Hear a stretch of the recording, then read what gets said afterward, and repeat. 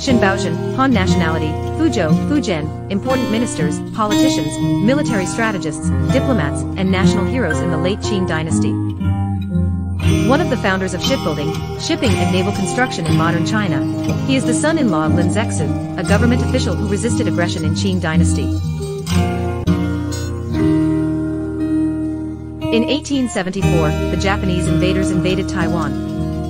Shen Baozhen, when the Taiwanese people fiercely resisted the Japanese army, led the elite troops transferred from the mainland to surround the enemy.